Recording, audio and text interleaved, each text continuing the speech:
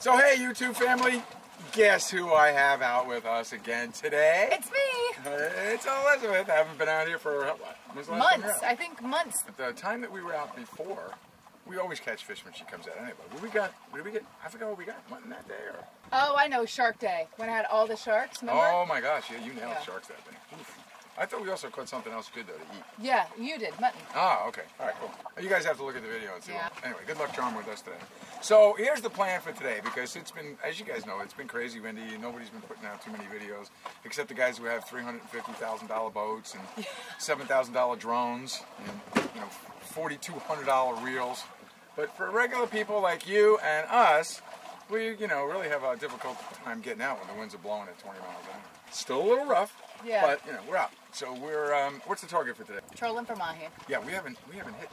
Actually, yeah, we haven't hit Mahi yet. I did one time so far this year, but that's it. So yeah, Mahi would be our target fish today. Yeah. I'll take tuna, but I think I'd rather have Mahi. Yeah. Okay. Pretty awesome. Nice fish sandwich, Mahi tacos or something. That's the way to go. So here's what we're gonna do.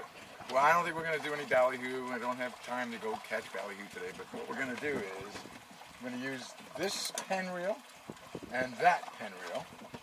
We're going to use these two pens and these two feathers. And look, they're identical. Yeah, and this is what we're going to use. You all know. It's the purple feather. And they love this thing. Yeah, tuna love it, Mahi love it. So we're going to run two of them. But one of them will run way back, because the tuna will typically hit only a feather that's run way back behind the boat. And a Mahi will hit it also behind the boat, of course. And then we'll run one pretty close for two reasons. Number one, so we don't tangle. And then number two, because Mahi will come right up almost to the boat and smash one. So one will be close, one will be way back, and we'll see if there's fish out there, we'll get them. I mean, if there's fish, they'll hit this. So that's the plan. Yeah. It's a little rough still, so we're not going to go really far out. No, no. We got to our first spot here, and we're in 220 feet of water. So. Yeah, and we'll see. I mean, if the bait's in close, then we don't have to go out far. If we don't see any bait, then it's too rough. Then we just won't be able to get out that far. That's all. I don't know if you can see behind us, but we got like probably 3-footers. Yeah. The key, I think, is just find the birds. Find the birds, find some weed. Yeah, that's it. Yeah, you're right. That's it. If we do that, then we'll catch fish. Yeah. So glad you're aboard today. Yeah. And you know the deal. Follow us. Woohoo! Fish on. Man, I'm happy. That's a dolphin. Get him, baby, get him. How you doing on that thing there? Good. Okay, I just want to make sure the drag wasn't too. He come right out of the water, didn't he? Yeah. You know what? Here's the deal. Yeah? I never like to be filmed without my shorts on. Uh-huh. The second I take my shorts off, we get nailed. Well, that's because the fish, they got taste. Woo!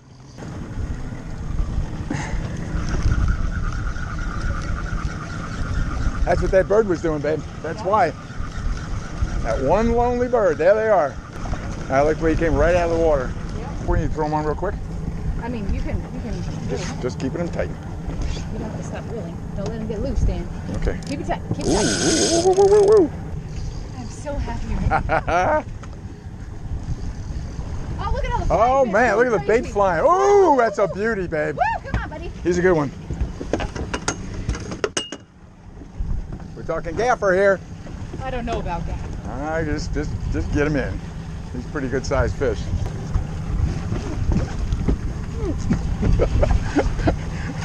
It's a little rough out here. Yeah, here he comes.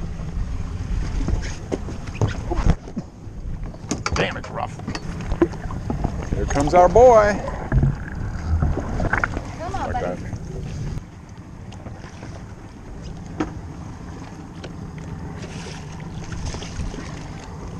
Look at how beautiful he is. Holy shit. Coming in, coming in, coming in. Good sized fish, babe. Woohoo! Oh, gosh. Watch out. Yeah, watch out for him. Woo, we needed to gap him. So beautiful. He's so majestic. He is. He's beautiful. Got him right in the corner of the mouth.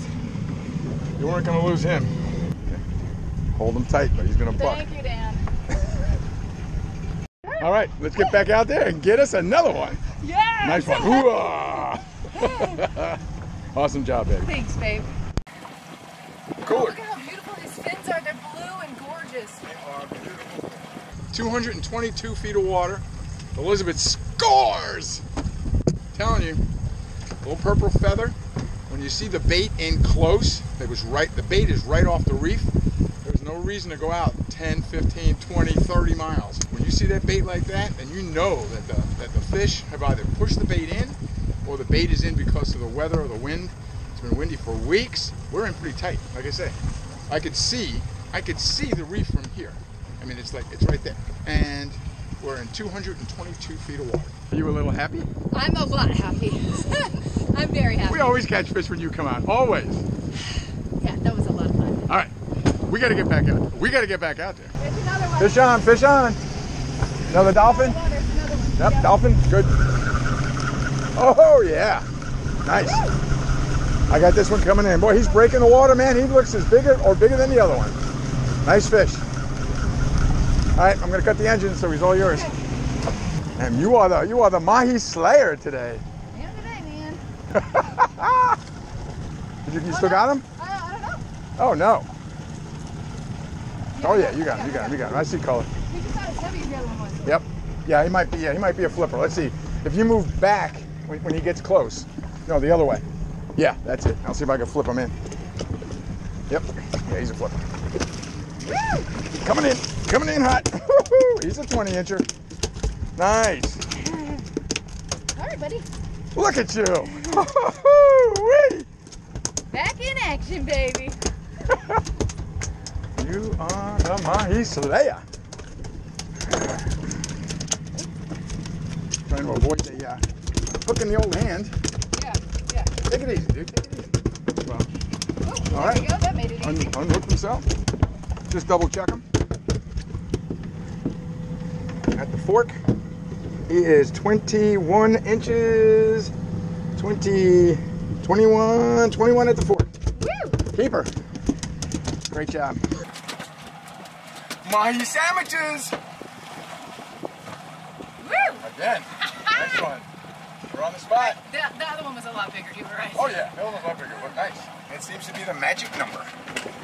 222 feet of water. This is the short one. This is the short one, man. This is the one right behind the boat. Yes. This is not. I don't know. If it's a Mahi, he hasn't come up. Oh man. Where's that drag going? Yep. No Mahi coming up though. Could this be a tuna in close like this?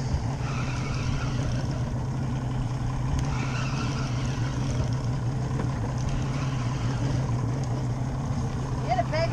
Get it. Getting it, working it, baby, working it. Too tight, Dan. Too tight. Okay, you got it. This has got to be. I got color, man. I got deep color. All right, engine off when you get a chance. And it is a Mahi. No way. He just hasn't come up. It's a good one. Yep. And it feels weird. Yeah. It feels weird though, man. He's got it tangled. There's something wrong. Something is not right. What can I do to help? What can I do? Maybe get the net. I got him close, but here he is.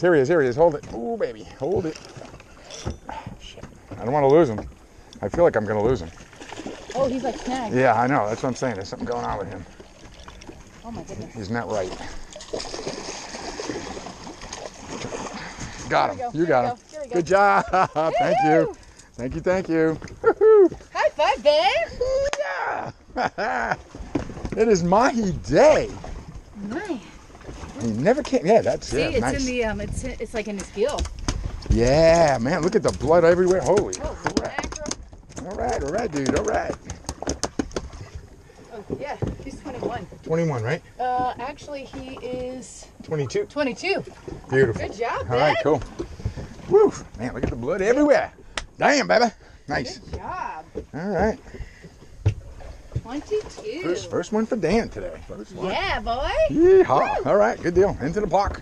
What a great start to the summer. This one, Fishing Maniac. You are the Mahi Slayer. It was a good day. It was a good day, man. Then the water laid down finally. Yeah. But it's getting time. We need to get back. We need to clean some fish. We need to go neighbor's house and cook up some fish and Yeah. do a little weekend party. party in the Keys. Yeah. And yeah, so happy summer to everybody. Yes. And you know the deal. Follow us. All right, so now it's time to make some Mahi tacos. So I want to show you something really quick. First, I'm going to make my very special chipotle sauce. This is one of my favorites. We've had it on fish tacos. You can use it with shrimp tacos, but it's super easy, and I'm going to show you really fast. And I'm going to show you some hacks. So first things first, if you have fresh garlic, use fresh garlic, that's great. But we have this organic garlic that's already minced up. It's really consistent. It's from Spice World. We really like it. And because I want to hurry scurry, I'm going to use that. So I'm going to use about this much. You know, anytime that a recipe calls for garlic, we always say that whatever they say is the serving size is just a suggestion, because we really love garlic. So I'm going to smash this garlic down, and I'm trying to actually just make like a garlic paste. So real quick and easy like that. Give it a couple of goes, and then we're going to scrape it off and put it straight in our little bowl. The next ingredient is chipotles in adobo. This is amazing. If you've never had it, you can find these pretty much anywhere, and we really like this brand because it's consistent and the adobo sauce is really good. A chipotle is literally just a smoked jalapeno, if you didn't know that. So we're going to take a couple of these chipotles out, and oh yeah, look at that. We are going to cut them open and remove some of the seeds. We really like hot stuff, but all of these seeds would make it way too hot. Okay, so once you have some of the seeds out and leave some of the seeds in, now we're just going to chop this up really finely. It's smoky. Yeah, okay. All right, and there we have it. So we're going to take those two chipotles and we're going to add them into the bowl. And then we're going to add some mayonnaise. Captain Dan's favorite is Hellman's. We're going to use that. And it's literally just as much as you think you'll eat. There's only one mayonnaise. Oh my. All the other ones are just imitations. So we're going to swirl it up like this. See how there's like some chunks in there? We like them. If you don't want them, you could run this through a food processor if you want and just get all those out. It's not quite enough, so we're going to add some more. Add some of this adobo sauce. Ah, that's the goodness right there. And if you find that it's not hot enough, just add some more adobo in. Yum. Yeah. And then, to really liven it up, we're going to add just a couple of drops of lime. And that's it. We're going to pop a lid on this and put it in the refrigerator until the fish is done. Okay, so up next is the fish. Captain Dan already sectioned it off because we knew we were going to make tacos. He did a great job. So all I did was dry them off. For the seasoning, it's going to be really simple. So we've got, of course, salt and pepper. We like the Himalayan salt. Garlic powder, and then fresh Jack's. You can get it on Amazon. I'll put a link down in the description box, but this is legit. It's all organic seasoning, and it doesn't have added salt in it, so that's why we really like it. But this one is called pepper habanero, and it is hot. So we're going to only use a tiny bit of this because that adobo is butt kicking anyway. So I'm going to season these up really quick, and then we'll go cook them. All right, what you may have realized is I was pretty heavy-handed on the seasoning of that fish, and that's because I only did one side. So you could flip it over and go lightly season both sides, but I'm just gonna do one side so that we can cook it quickly and get it back on the plate. Okay, so we're out here at the grill. We always cook our fish outside. I've got the side burner on, and we're gonna use some avocado oil.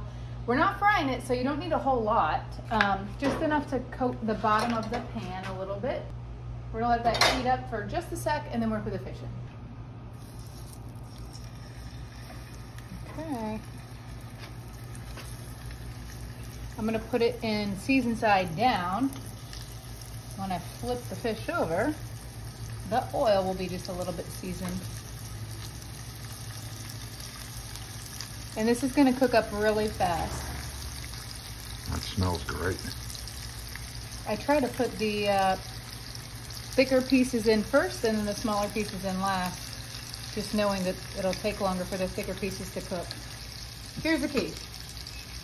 Put the fish in and do not touch it. Everybody wants to move it all around. The real trick, if there is a trick, is to just put it in there and leave it be until it's time to flip it. If you keep pushing it around, touching it, it's gonna fall apart. Okay, see how the sides are getting white here? Time to flip a roux. Look at that.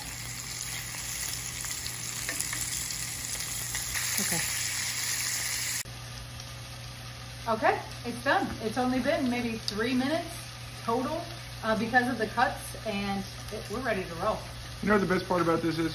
When people come down here and visit, yeah, you know, and then they're staying at, you know, at a rental or wherever they are, they can do this so simply in the backyard. It is so easy to do this. Right? It took like 10 seconds. Yeah, come back from a day of fishing, and then you can do this in the backyard. Mm-hmm. So it's perfect, and it smells amazing. It's going to be so good.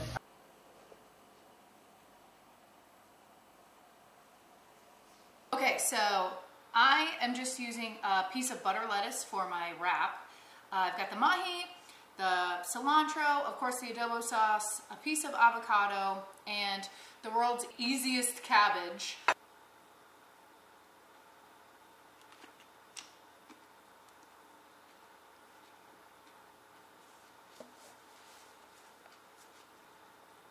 The mahi is amazing. The cabbage gives it the crunch. And the adobo sauce is amazing. Now that's the way you make a taco. Oh, man. So mine's a little different. I fixed mine up with a tortilla and a little bit of paste picante sauce because I like the idea of having like tomatoes on there as well. So other than that, it's identical. So I'm going to wrap this thing up and take a bite.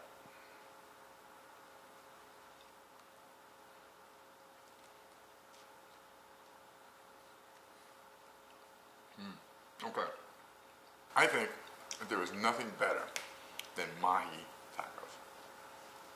It just goes. That and maybe shrimp tacos. Your sauce that you made, the adobo sauce, is amazing. This makes the whole meal. You know, Elizabeth and I were just talking as we're finishing up here, and I'm making my last taco here, and I was thinking, how many people come down here? They fish all day, they catch fish, especially if they bring their kids down. It's like, why would you go to a restaurant, spend, I don't know how much, I don't even know how much you would spend in one of the restaurants to do this exact same thing. You can make your own, you look at all the stuff that we put out, and then you make like your own. I mean, kids can make their own with with their tomatoes and whatever, and the adults can have a glass of wine, and you're not spending like a ton of money, and you're eating your own catch, which is like the most fun thing to do when you come down. It's like you go fishing and then you eat your own catch, and this is just such a fun thing to do. Yeah, it's like if you are staying at a hotel, then it's wonderful. There's restaurants you take your fresh catch to, they do it up for you. But if you're staying at a VRBO or RV park or Airbnb, and you've got access to a kitchen, doesn't matter where you are. If you have access to a kitchen, gosh, this is so much better. It's more fun. First of all, and you're eating your own catch, and you're not paying somebody else to cook your catch.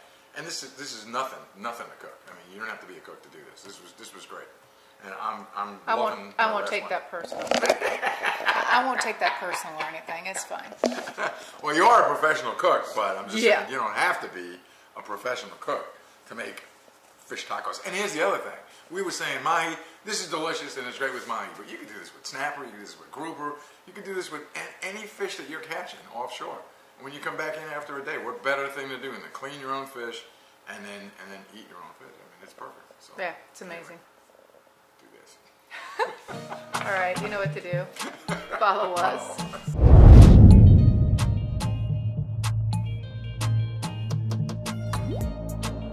That's a beautiful beauty, baby. Beautiful. Look, still on. You little jackass. I meant to tell you that adobo stains, so don't forget forget that. Don't use your grandmother's towel to wipe it up. No, thanks. Mom,